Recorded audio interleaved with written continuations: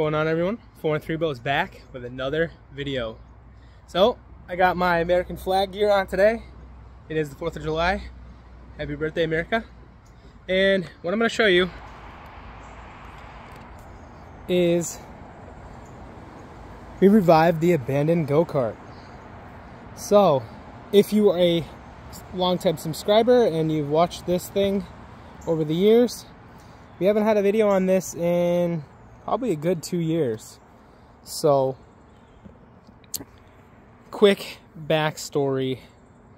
This thing, I picked this up just over 3 years ago for $100. That's right, $100. And I put about $400 into it at the time. Just got it running and driving, and so we raged the thing for a good year and a half or so, and it pretty much completely locked up and just shut off. And dragged it out in the middle of the woods and brought it home, and it kind of sat for a while. So what we ended up finding like a year or so ago was pretty embarrassing. There was crap inside the fuel tank. So there used to be some kind of little filter right here, like a pre-filter, and that disintegrated, and I wasn't getting fuel out, or enough fuel. So it would kind of run on, like starting fluid and stuff, but it wouldn't stay running, and ended up cleaning the carb and redoing the fuel lines, fixing that issue with that tank. And yeah, so we ended up raging it for quite a few months after that, and it was getting a lot of blow-by, like severe blow-by last fall. And I knew, all right, it's time for a full rebuild. So what we did was tore it out and did a full Glixel top end.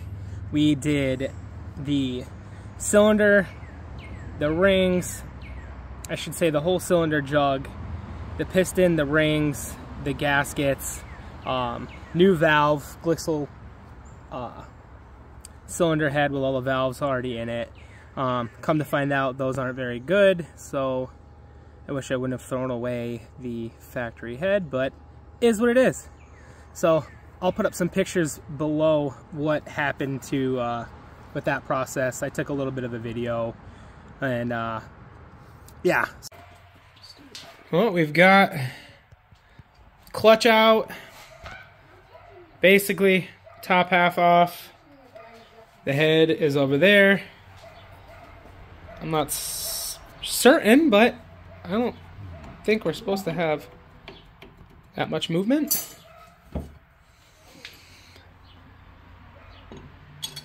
Valves are pretty gunked up.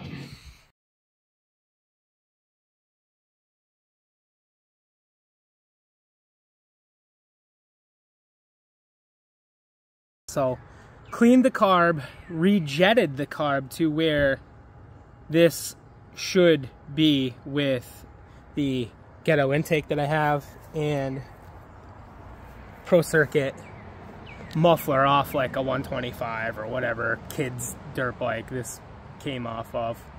And yeah, so we got it running probably a good 2 months ago. I think like Memorial Day, for Memorial Day weekend we got it raging, and I'm working on this today. I just stuck a piece of metal here.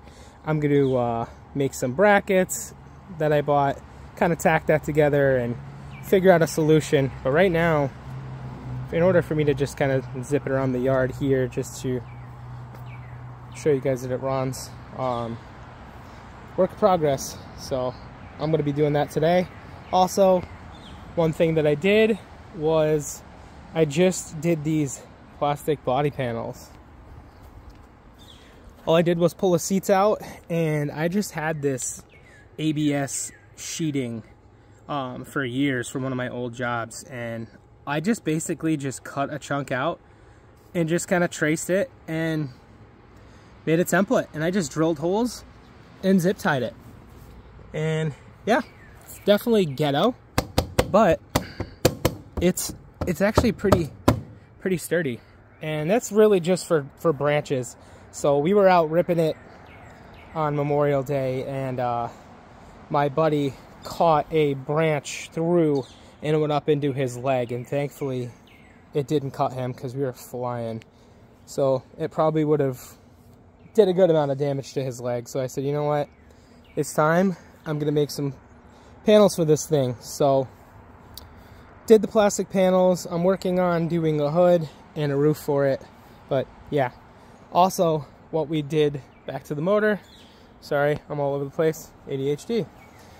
We did new axle bearings with the whole flange kit, and I'll put everything that I used below in the description. Brand new brake rotor, because that was bent all the hell. And what we did too was pulled the whole clutch cover off, and I'll show you what the clutch looked like. It was pretty bad.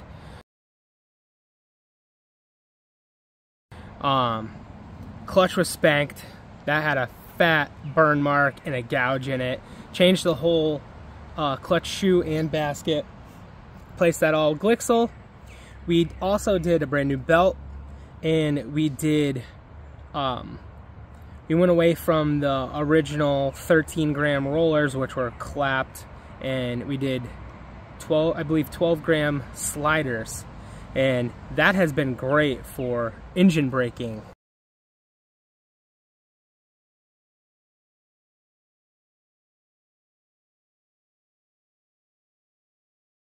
And this thing, where we ride this, it's all hilly terrain, so that's pretty much where we needed to be with this thing, and I think it's a good combination. I definitely want to lift up the front, put some bigger tires on it, but yeah, so I'll start it up.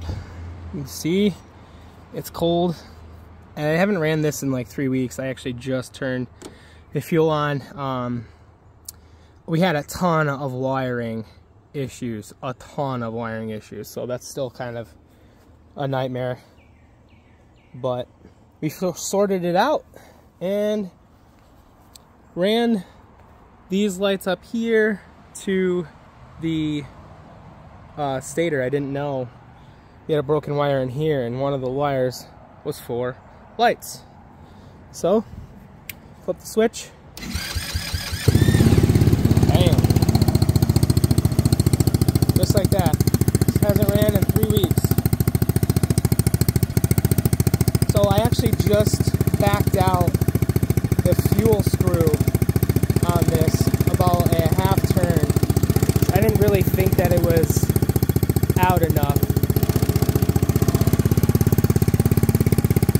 But yeah.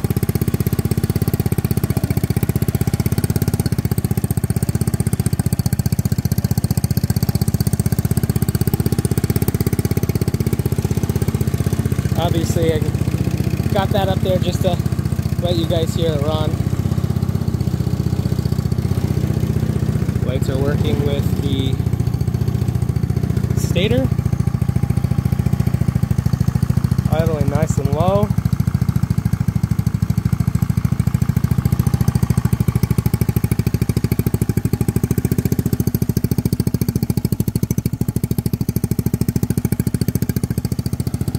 Give you guys a quick blip.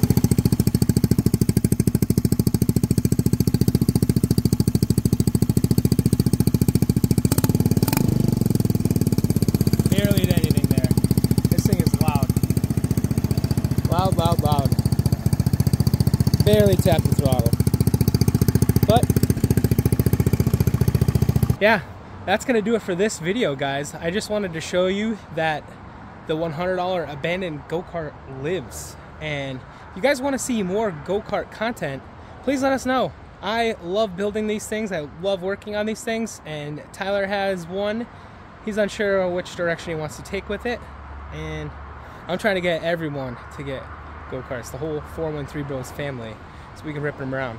But if that's something you're interested in, please let us know down below.